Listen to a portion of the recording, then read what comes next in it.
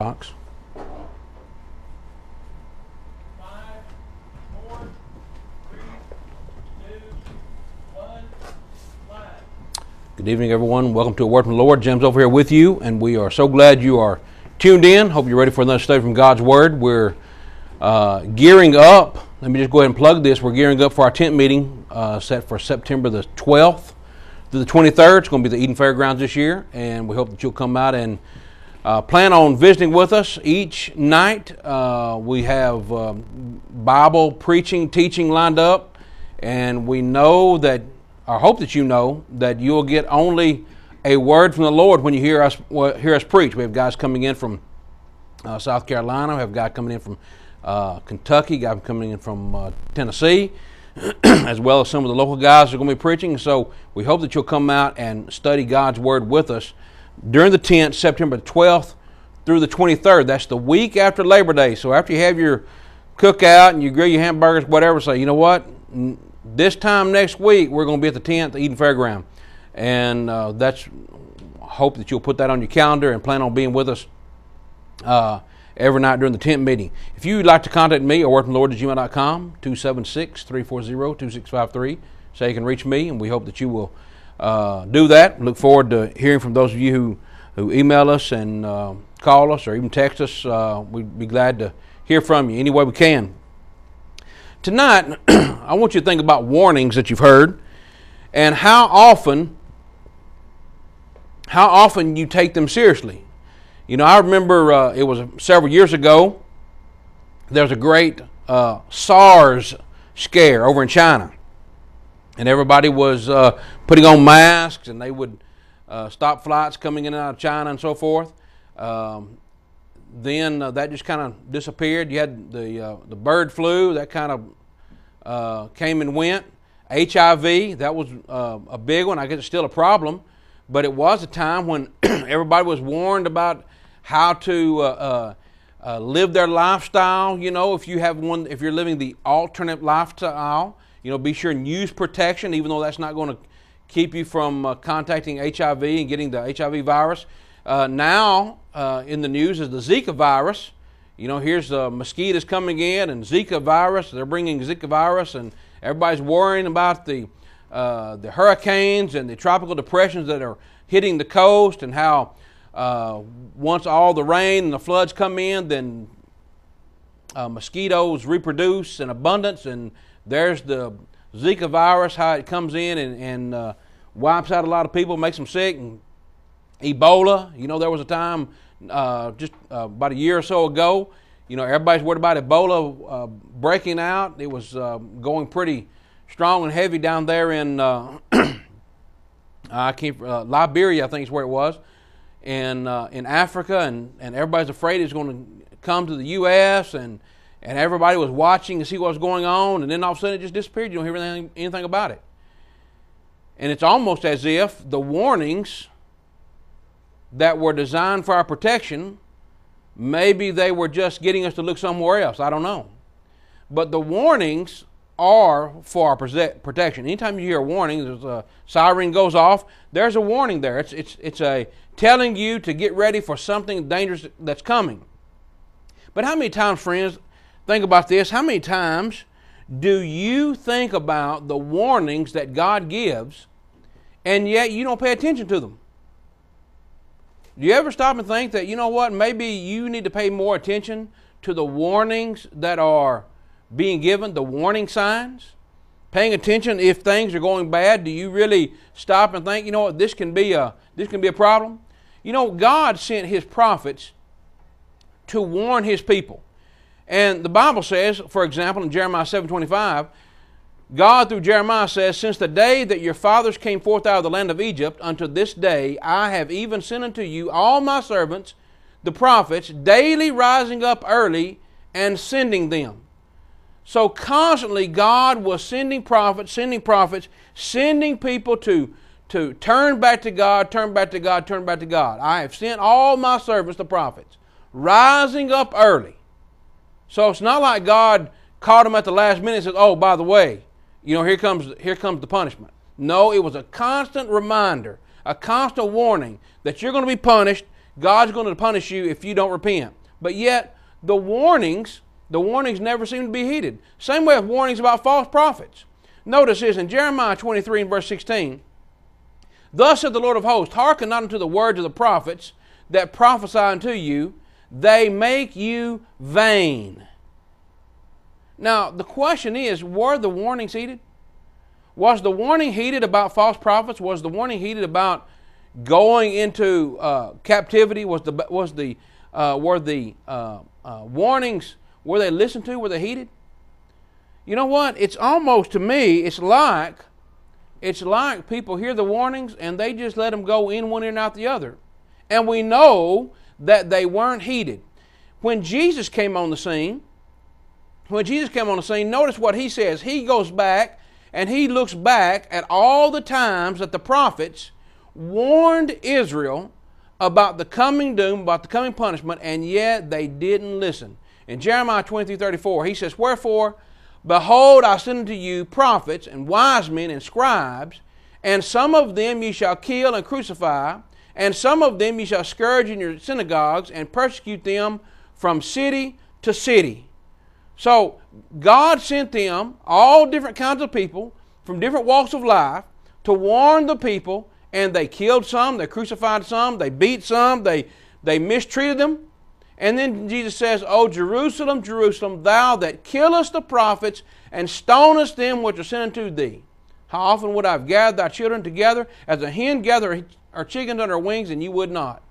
Friends, do you stop and think that what we are doing on this program is really a warning? And many of you who watch, and y'all watch weekly, and you watch regularly, and you're faithful viewers, and I appreciate that, but do you ever stop and think that this is actually a warning that you're getting, but yet you're not heeding it? Because like Israel of old, I want you to consider what they did. Because when you look at what people today are doing, and how people back then listened to warnings and yet didn't heed them, it's almost just like Yogi Berra said, it's like deja vu all over again. It's like we've been here before, and we've been here before. We've seen this, we've heard this, and yet nothing's changed. It's like deja vu all over again. It's almost like when I'm reading the Bible, and I'm reading what people did in Jeremiah's day, and I'm reading what people did in Jesus' day, that it's the same thing as if no one has ever paid attention to what has been written for us. Now, consider, if you will, in 1 Corinthians chapter 10 and verse 6, listen to what Paul says. Paul says that these things, the things that were written in the Old Testament, the things that happened to the children of Israel, these things were our examples to the intent that we should not lust after evil things as they lusted, neither be idolaters, as some of them. As it is written, the people sat down to eat and drink and rose up to play. Neither let us commit fornication, as some of them committed and fell in one day 320,000. Neither let us tempt Christ, as some of them also tempted and were destroyed of serpents. Neither murmur ye, as some of them also murmured and were destroyed of the destroyer. Now all these things happen unto them for ensamples, and they are written for our admonition, upon whom the ends of the world are come. Do you stop and think that the things that we read in the Bible, the things that we hear preached from the Bible, they are warnings, and yet they're not heeded, they're not listened to? And so it's like, I've heard this before. I've seen this before. I see how people act. I see how people treat God's Word, and yet nothing's changed, really. Nothing's changed, really. And so what we're talking about, it seems like these things are happening again. Now, I'm not a prophet. I'm not a prophet nor the son of a prophet, as Amos said, but I will tell you this. I'm going to give you a warning. I'm going to give you a warning. Things that have happened, or things that happened in the Bible, in Bible times, when people heard the message of God and yet refused to obey it, things that happened back then, the same kind of things are going to happen today to people who disobey God. The consequences of disobeying God in times past resulted in punishment, and the result of disobeying God today is going to result in punishment. Now, like I said, I'm not a prophet. I don't have to have some miraculous gift to tell you this.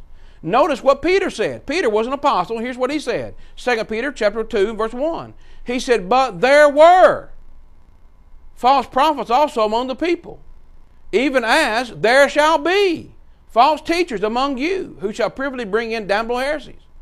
Now, it doesn't take a brain scientist to figure this out, right? There were false prophets, and there will be false teachers. Now, friends, if that doesn't register in your minds that you need to be watching for false teachers, I don't know what was. Maybe you're going to get to heaven on a baby ticket. But it seems to me that people seem to despise the warnings and don't really seem to care about what's happening to them. Now, listen, does this sound familiar? Let's read Isaiah 30, verses 9 and 10, and see if this sounds like a familiar ring. See if it has a familiar ring to it. Isaiah 30, verses 9 and 10. "This is a rebellious people, lying children, children that will not hear the law of the Lord, which say to the seers, See not, and to the prophets, Prophesy not unto us right things, speak unto us smooth things, prophesy deceits." Now, can you imagine someone not wanting to hear the truth to the point that they actually say, "Just tell us lies. Just tell me something that's wrong. Tell me something that's lies. As long as it sounds good, feels good, that's what I want to hear." They will not hear the law of the Lord, and they will only hear lies. They won't hear the law, but they will hear lies. Does that sound familiar? What about this? What about this? Isaiah 59, verse 4. "None calleth for justice, none nor any pleadeth for truth. They trust in vanity and speak lies. They conceive mischief and bring forth iniquity." None calleth for justice, none pleads for truth. No one wants to make a defense. No one wants to make an argument. No one wants to defend the truth. Now, that's what Isaiah is saying. Does that sound familiar today? You know, when I hear people talking today, and I hear them express their thoughts on studying the Bible or having a discussion about the Bible, man, it's like deja vu all over again. No one wants to listen to the truth. I was kind of amazed when I was listening to that video of the lady that Caleb was talking to. "Well, you know the answer." Well, I just started guessing. I would have started guessing.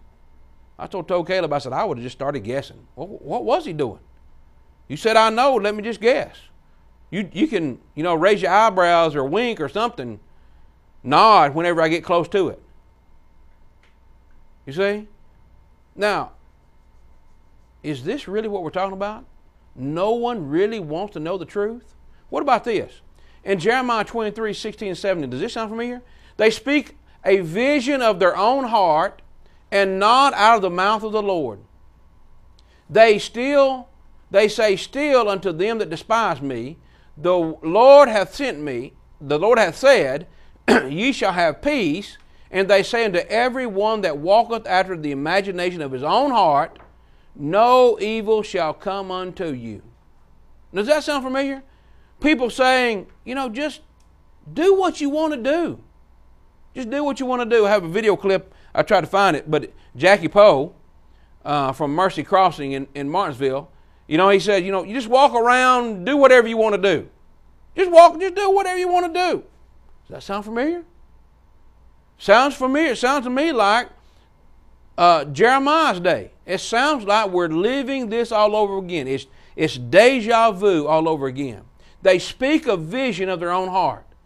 Things that they believe and things that they teach all come from their own heart. They all come from their own heart. Now, I'm going to play this video clip. I have some others. This is a Seventh-day Adventist gentleman. And he's a preacher, Andre Saunders.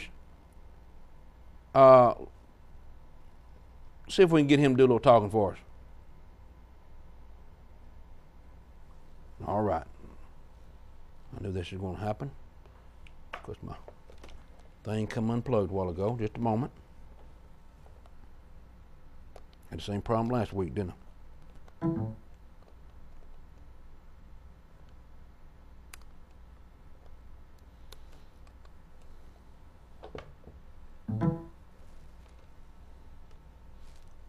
Try it again.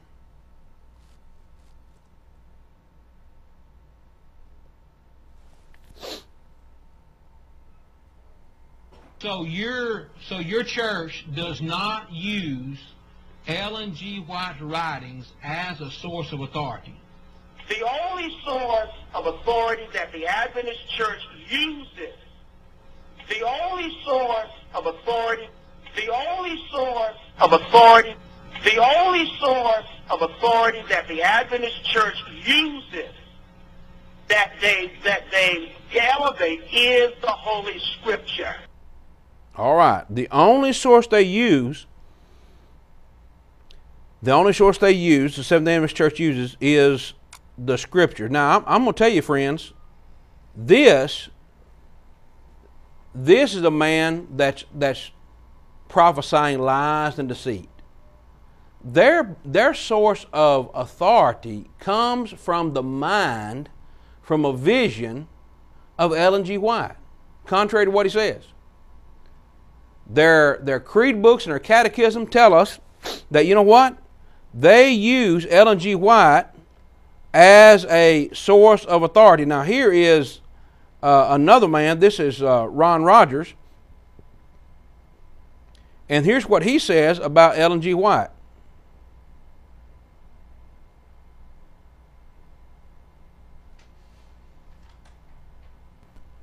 What's interesting is that she only had a third-grade education.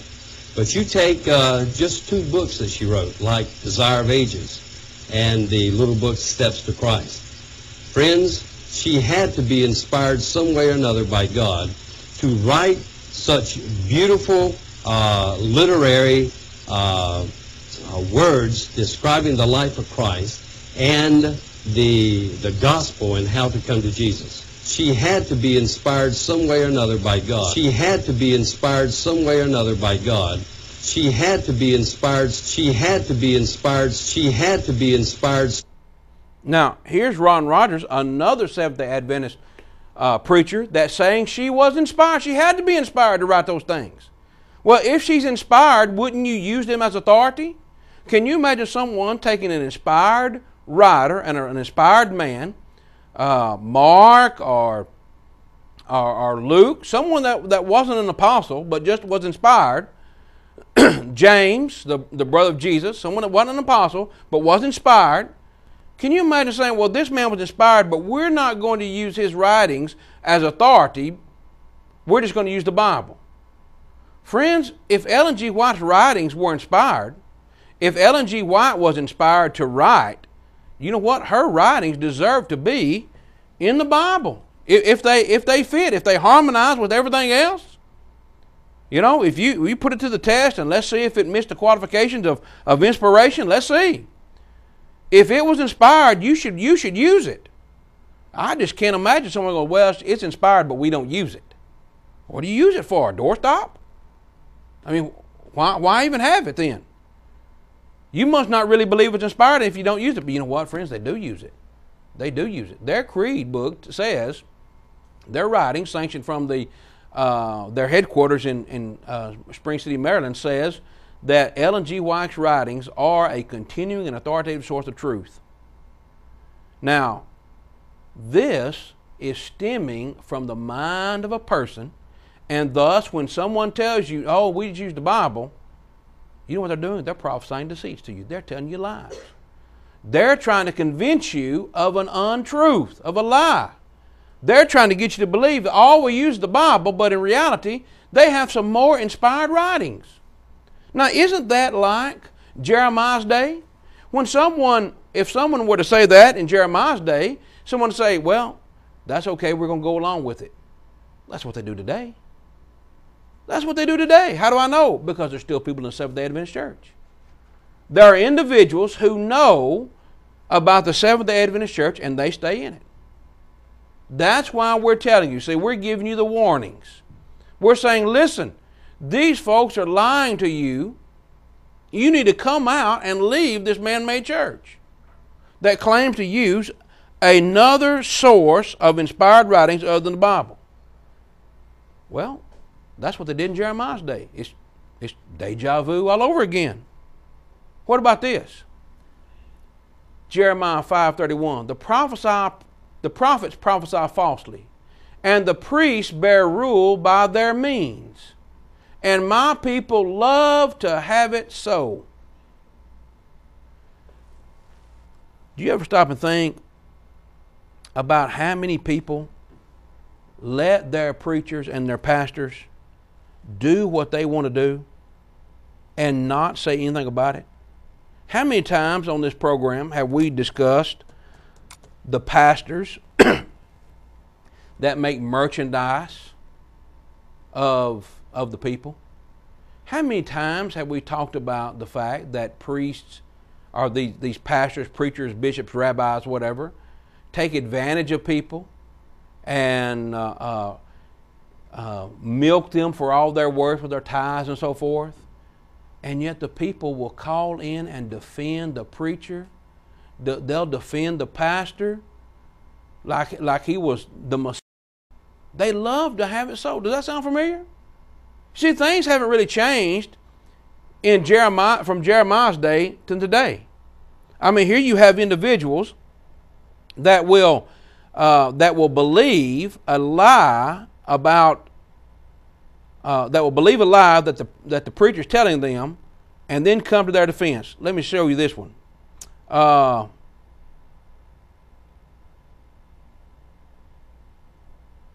Here is one. This is a little lengthy, but I think we can get to it.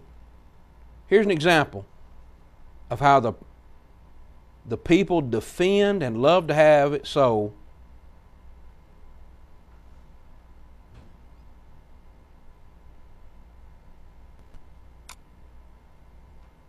What you need to do is come to the revival meeting at Piedmont Baptist. You know what, sir? I have invited. Phil Kidd does not scare anybody in Rockingham County. Sir, I have gone up and invited Phil Kidd to come to our tent when he's in town. I've invited him to come on this set, and he won't do it. He has boxing gloves on his website, but he won't step foot in our tent. If you come on to revival, sir, good Lord may touch you, might get saved. I'm sorry? If you come to revival, the good Lord may touch you, might get saved. You know what? If I come to your tent, I'd be afraid for my life. You know why? Because you Baptists, all you do is threaten. No, we don't threaten. Yes. We preach the word of God. You don't threaten? You don't threaten? Are you sure you don't threaten? No, sir, I don't threaten. Well, let me just play this for you then. Do you remember a guy named Paul Basden? Never heard of him. Well, he was a member over at Piedmont Baptist, over there where you're defending.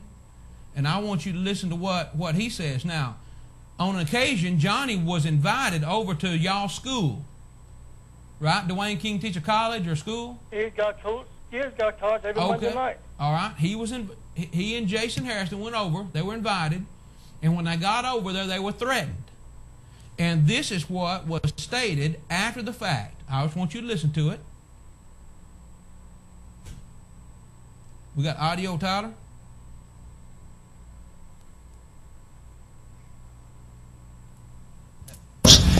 That's Paul Basden. He is in the Baptist College. Would you verify that those individuals talked about threatening us the other night? You deserved it.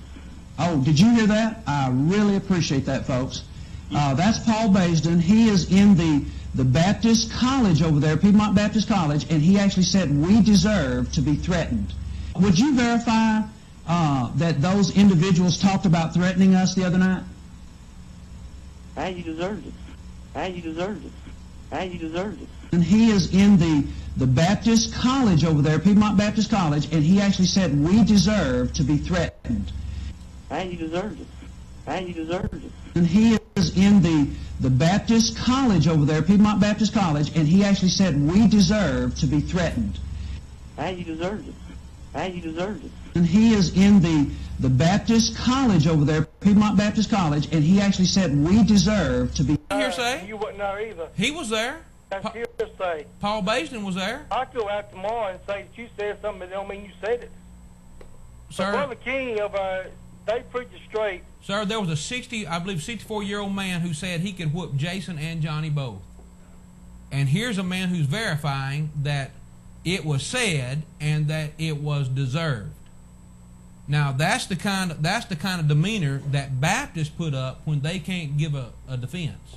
And I'm just saying, you know what? If you want to have let the community have an unbiased opinion of who's telling the truth, why not come onto a forum where there's no one around, like on this set, and let the whole community judge? But you know what? Phil Kidd and Dwayne King won't do it. I'm sorry? What did John the Baptist, he come out preaching. What about John the Baptist? He didn't hold nothing back. He called them vipers and snakes. That's right, and that's exactly what I'm saying about you folks in the Piedmont Baptist Church. Hard and straight the way these well, sir, you know what? Dwayne King doesn't preach anything like John the Baptist. And are you saying Dwayne King preaches like John the Baptist? I'm saying he preaches the Bible. Are you saying he preaches like John the Baptist? I'm saying he preaches it straight. No, he doesn't. I just showed you that Dwayne King said Peter didn't have children, and then I showed from the Bible that an elder, Peter said he was an elder, that Peter, in order to be an elder, Peter had to have children.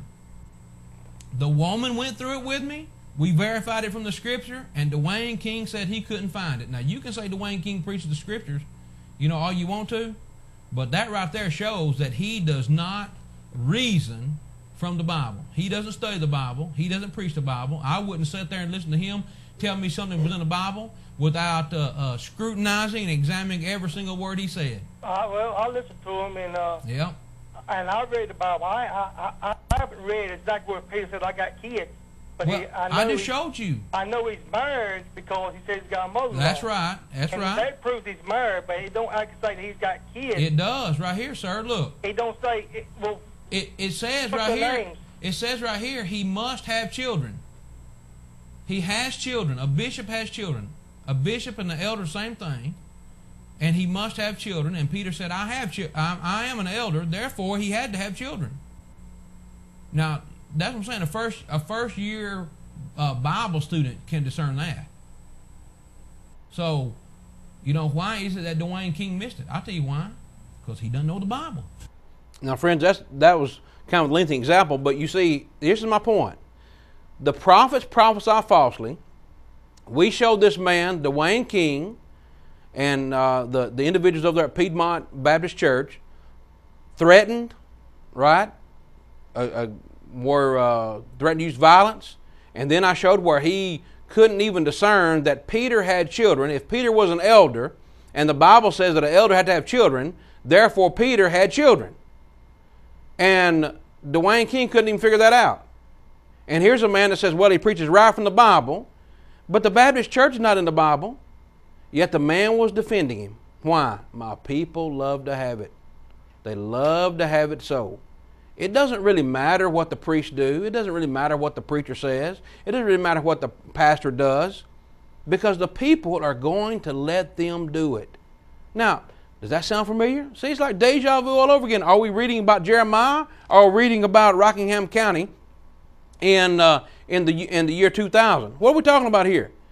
We're talking about the same reaction that people have to the truth and the same love they have for error. It's like deja vu all over again. What about this? Jeremiah 23:16 and 17. Let's read this again. They speak a vision out of their own heart and not out of the mouth of the Lord. They still say unto them that despise me, the Lord hath said, ye shall have peace. Is this deja vu all over again? Jeremiah said that what they say doesn't come from the mouth of the Lord. It comes out of their own heart. People today are not really concerned about what comes out of God's mouth. They're concerned about what comes out of man's heart.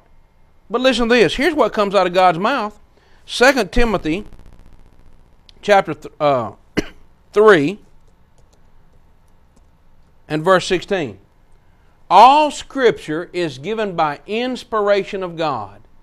You know what that word inspiration means? It means God-breathed. God-breathed. I used to teach the little kids, here's how you know the meaning of inspiration. It came from the mouth of God. It came from the mouth of God. All Scripture is given by inspiration. All Scripture is God-breathed. It came from God's mouth.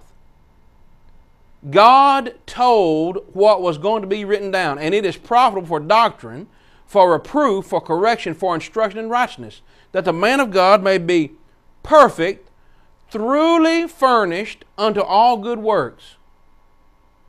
Now, when people love to have it so, when people love to have it their own way, they'll settle for things that aren't even from the mouth of God. They'd rather have something from the mind of man.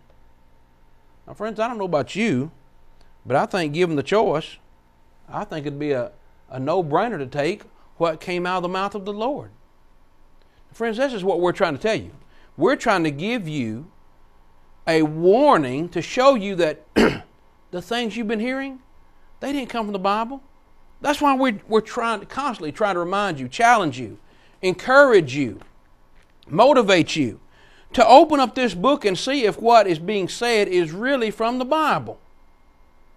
Instead of just saying, well, I saw the preacher, he walked into the pulpit and he put his Bible on the pew, up on the pulpit, therefore he's preaching right from the Bible. Friends, just because you got a Bible open doesn't mean that what you're saying is from the Bible. Doesn't mean that it's in accordance with the Scripture.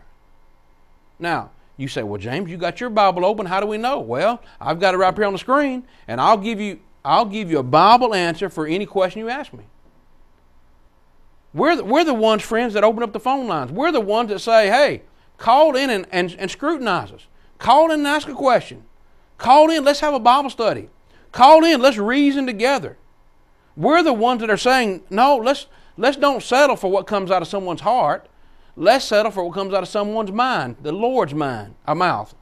Let's see what comes out of God's mouth.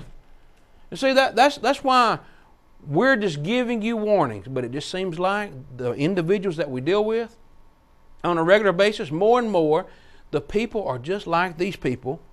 They just love to have it so. They just don't want to do anything except what comes out of the mind of their own prophets.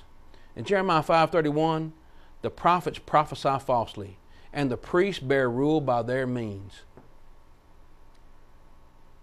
Again, how many times have we warned people about these preachers that are living in excess?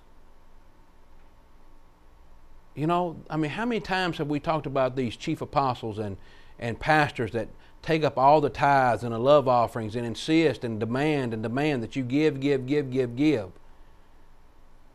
And yet there's some of you out there that are saying, you know what, I'm going to keep doing it. Why? Do you not hear the warning? Do you not hear the warning that these people are taking advantage of you? Do you not hear the warnings that they're making merchandise of you? Now, some individuals say, you know what? I'm tired of this. I'm tired of being people begging money from me all the time. Times are hard. Economy's bad. And I don't have all this extra money. So I'm not going to tithe. I'm not going to give all these things. And you've quit going to some of these big churches that are just always asking for money. Got the ATM in the foyer. So you don't have any reason not to give. You're tired of that. Well, that's good. I'm glad you left that. But what about listening to the people that have been warning you about it? If we've warned you about all these things and you said, you know what, that's smart, I'm going to leave these churches. Well, why don't you join us? Why don't you join us? Why don't you become a member of the Lord's church and help us warn others? But see, the warning is constant. These people are making merchandise of you, but it's like deja vu all over again. No one is listening and heeding the warnings. You're on the word from the Lord. Hello? You're on the word from the Lord. Yeah, I'm calling for a word from the Lord. You're on the air. Oh, okay. I'm watching. It must be a different time on here right now. Anyway, I was watching the thing where you're talking about people preaching from their visions and their heart rather than from God's Word. Okay. And that just rang a bell in my mind because we've got all these people preaching about the rapture all the time.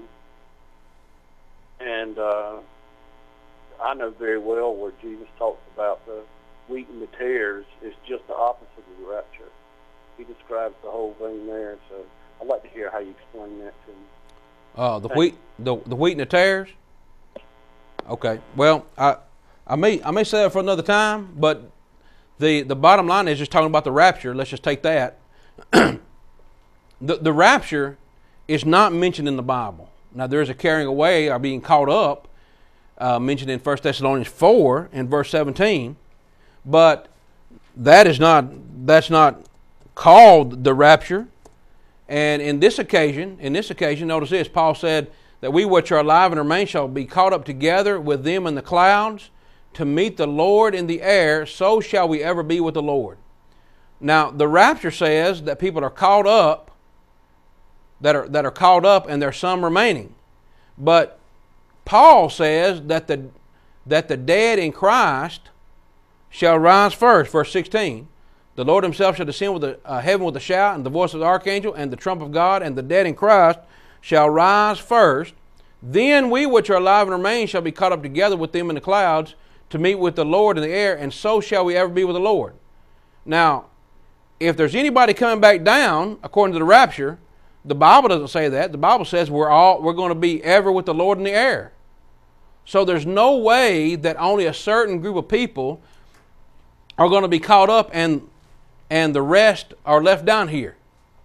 Here's a problem with that, friends. If you believe that people are going to be caught up, all the righteous are going to be caught up, and the unrighteous are going to be left, who's going to teach the unrighteous?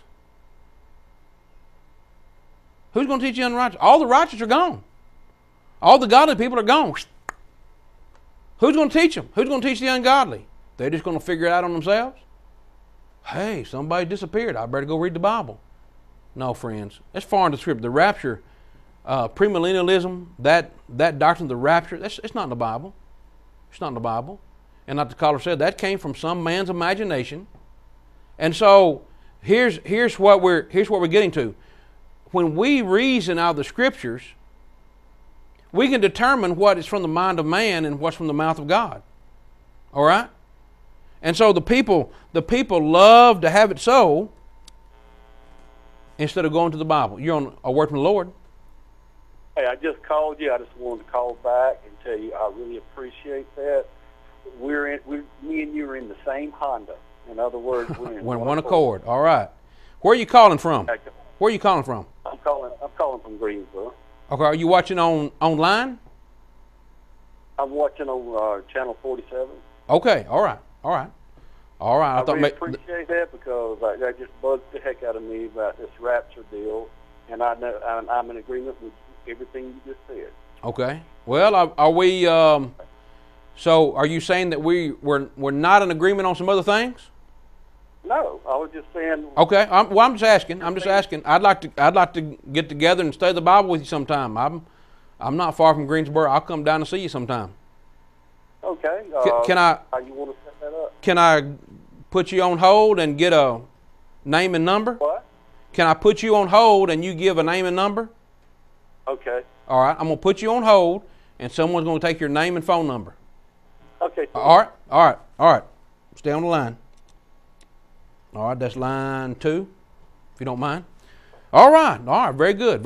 All right, now, friends, so when we're talking about these false prophets or these preachers, pastors, bishops, rabbis, whoever they are, that people love, all they're doing is they're fleecing their flocks, if you will. Let's move on here. Let's look at another thing, another deja vu here. What about this? What about Isaiah 59 and verse 4? None calleth for justice, nor any pleadeth for truth. Now, we read this verse earlier, but here's why it's the deja vu. Isaiah said in his day, there was no one that wanted to judge. No one wanted to pronounce sentence for or against or to litigate. Man, if that's not where we live today, Isaiah must be walking around somewhere, because this is right on our alley. This is where we're living. No one wants to judge. No one wants to pronounce a sentence about good or evil. No one wants to say, that's right, that's wrong. We live in a society that you can't say anything is wrong except saying something's wrong. The only thing that's wrong in this life is individuals who want to say, you can't do that. But if you say anything goes, that means anything goes except telling someone they're wrong. No one wants to plead for justice. No one wants to plead for truth. Now, friends, if that's not where we live, I don't know what is. It's like deja vu all over again.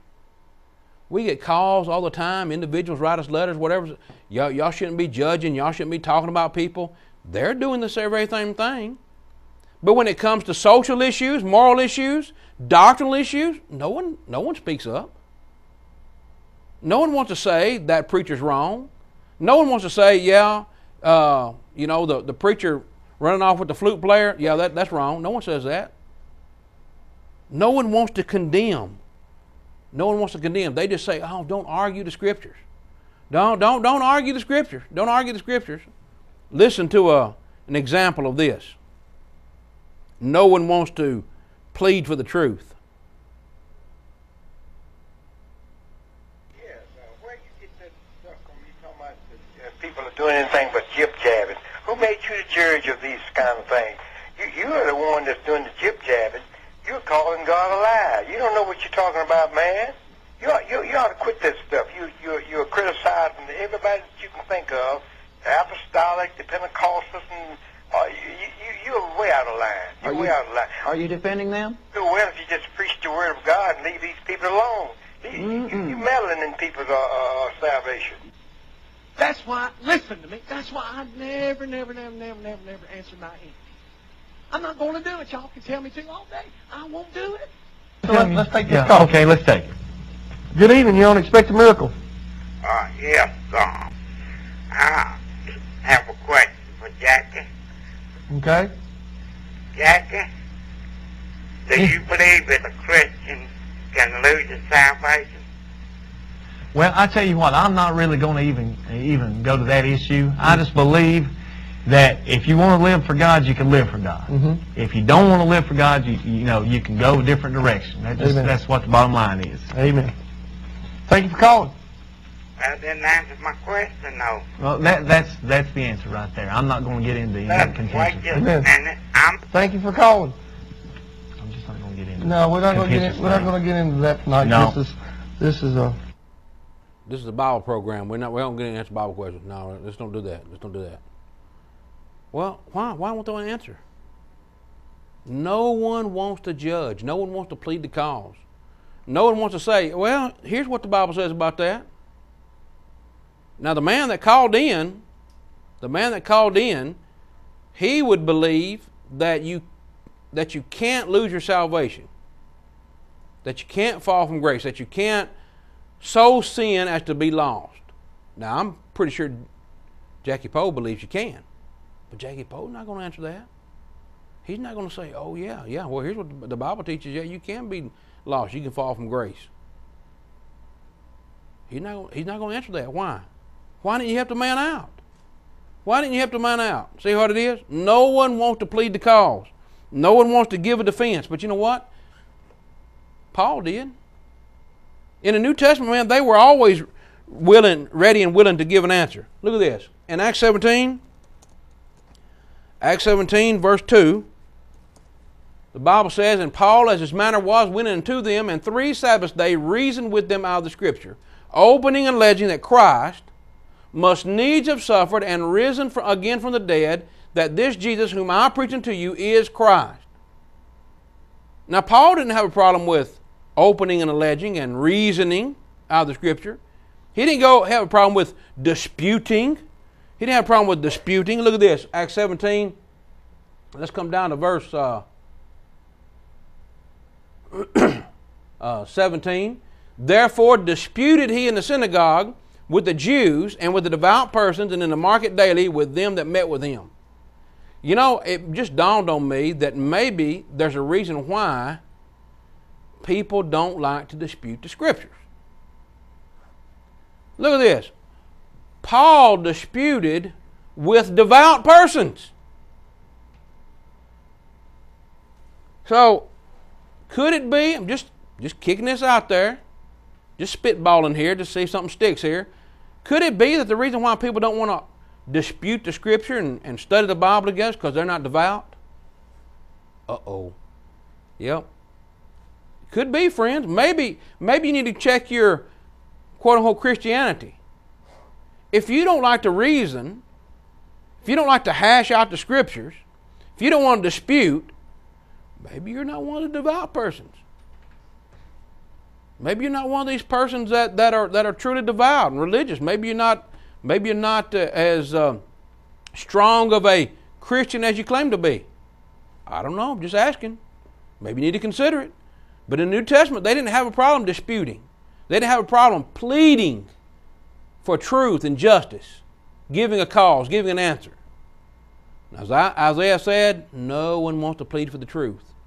No one wants to plead. No one wants to argue. No one wants to make a defense. No one wants to defend the truth. It's like deja vu all over again. But you know what? This is what we're going to do. This is what we're going to do. We're going to be ready and willing to give an offense. In Acts chapter 18 and verse 24, notice this. You have a man named Apollos. He was mighty in the Scriptures. And he was instructed in the way of the Lord, being fervent in the Spirit, spake and taught diligently the things of the Lord, knowing only the baptism of John. He wasn't even correct in some of the things he believed, yet he was out here saying it. All these folks out here that won't debate and won't have a discussion, the preachers that won't talk, now they seem to believe what they say, but they won't say it. Here's a man who wasn't even right. Now, if these folks believe they're right, why don't they say it?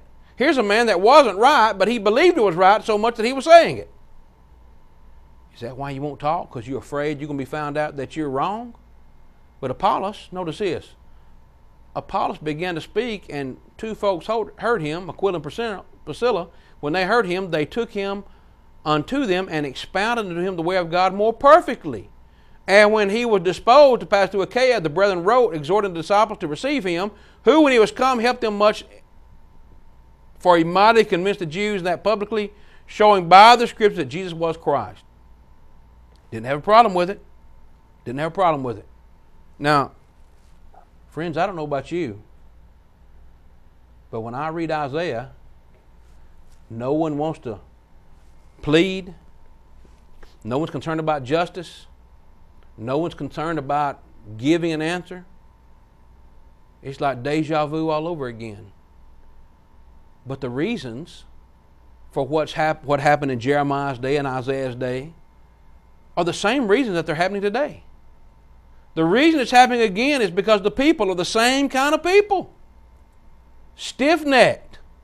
People are stiff-necked and don't heed warnings. That's what kind of people don't heed warnings. In Exodus 32 and verse 9, the Lord said unto Moses, I have seen this people, and behold, it is a stiff-necked people. Now that's what God said about Israel. You know, those chosen people. You know, the people that everybody's, we got to save Israel, got to protect Israel. They were stiff-necked. They were rebellious. They were hard-hearted. They were obstinate. Look at this, Isaiah 48. Isaiah 48 and verse 4. Obstinate people, because I knew that thou art obstinate, and thy neck is in iron sinew, and thy brow brass. Boy, you're obstinate. Hard-headed. Hard-headed. God told Ezekiel, I'm going to have to make your head like flint. Because these are a hard-headed, stiff-necked, rebellious people. You know why? Because they wouldn't do what God says. They wouldn't listen to Him. They wouldn't even heed His warnings. In Judges chapter 2, Judges 2 and verse 19, listen to what the Bible says. It came to pass when the judge was dead that they returned and corrupted themselves more than their fathers in following other gods to serve them and to bow down unto them. They ceased not from their own doings nor from their stubborn way. People haven't changed, have they? It's like deja vu all over again. Same kind of people reacting the same way to God's Word because they're stiff-necked, obstinate, stubborn. They really don't want to listen to what God has to say. They really don't want to listen to what God has to say. And friends, here's my concern. Here's my concern. I don't want you to experience deja vu. I don't want you to say, you know what, look at the Bible and say, I'm just like these people. When you read the Bible, you'll see yourself. I don't want you to see a stubborn, rebellious person. I want you to see a person that, well, I was stubborn, rebellious, but now I'm going to submit to the Lord. See, the people who rebelled against God, who were stubborn and stiff-necked and obstinate, they just would not hear. They just did not want to hear the truth, even though they knew it was the truth.